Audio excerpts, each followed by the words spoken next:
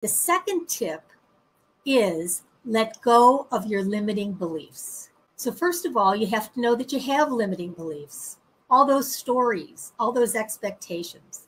Someone wiser than me once said that expectations are premeditated resentment. So if we don't expect, we can't resent the fact that our expectations aren't met. Now, you may have to leave certain relationships if you're not getting your needs met, but take a look and see how much you're laying your expectations onto someone else. Because she said that 85% of the problems in life become because we believe our own thoughts. Just because you have a thought doesn't mean it's true.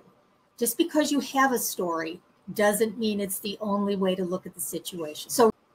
And then she asked you to try on a different thought. Because when you have a different thought, you have a different feeling. And when you have a different feeling, you can often show up more in self.